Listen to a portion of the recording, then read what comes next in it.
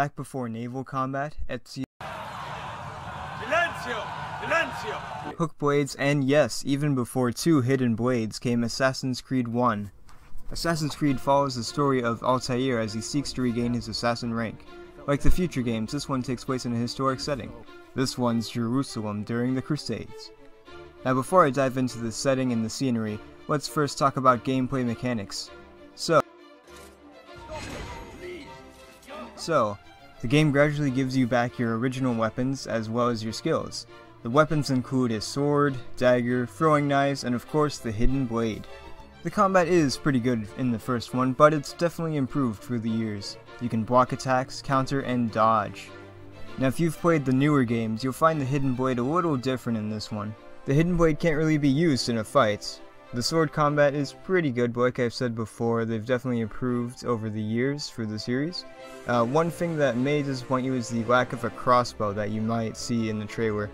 Sadly, the crossbow was cut out due to the fact that it made assassinations easier, but you can do fine without it. Now you've got all of the weapons, so you need something to use them on. As you go throughout the game, you are tasked with gathering information and killing targets chosen by the Master of Assassins. This is done in different ways and in different locations. First, you have to go up to the viewpoint and sync in order to see your choices. Usually you have to complete 3 of these tasks to gather enough information for the kill. This information can actually be pretty useful and it makes killing your target easier. These tasks kind of feel like mini-games and they're pretty fun. There's pickpocketing, gathering flags, and even killing targets. There is more than that, but I'll let you explore the other options. Okay, so you've got the intel, now it's time for the kill. Your targets vary from either sneaking into their base of operations and trying to stealthily kill them, or dueling them. If you fail at stealth, then you'll probably either have to duel them or chase them. Depends on how much they value their lives. This is pretty fun and never really gets boring. In reality, the game is a little repetitive, but to be honest, it never really felt that way for me. Just enjoy the moment. Alright, so we've talked about assassinating big targets, now let's move on to the little henchmen. So as you go through the game, you'll fight a variety of enemies such as guys with swords, heavy armor guys, guys with bows, guys with maces, and so on. The combat isn't really that hard and it doesn't really take much getting used to. The enemy AI is fairly good, but sometimes a little laughable. They do sometimes pose a challenge though, which is always fun. Oh, and just like you, they can't swim. Looks like you're not all that different from them deep down. So far we've covered killing, and, well, more killing.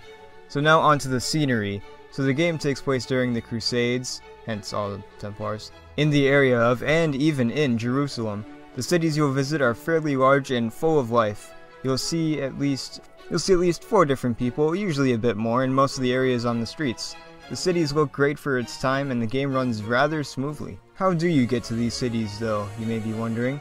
Well, you'll eventually unlock a fast traveling system, which means you'll travel fast. It's not too different from what you'll find in Assassin's Creed 2, but you won't need a boat.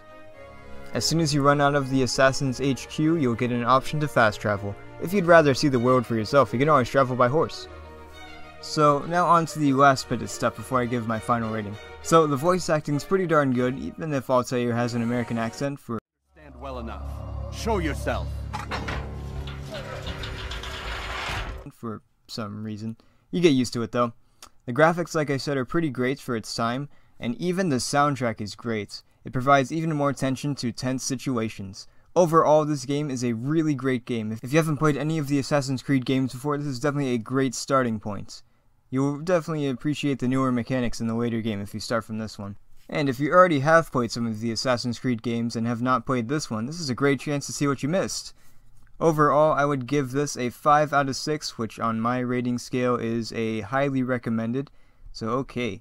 So it may not be the best Assassin's Creed there is, Assassin's Creed 2, but it's definitely a great start to an amazing franchise. So I'm Space Wizard and thank you for watching and listening to my review, and give it a try, it's an amazing game.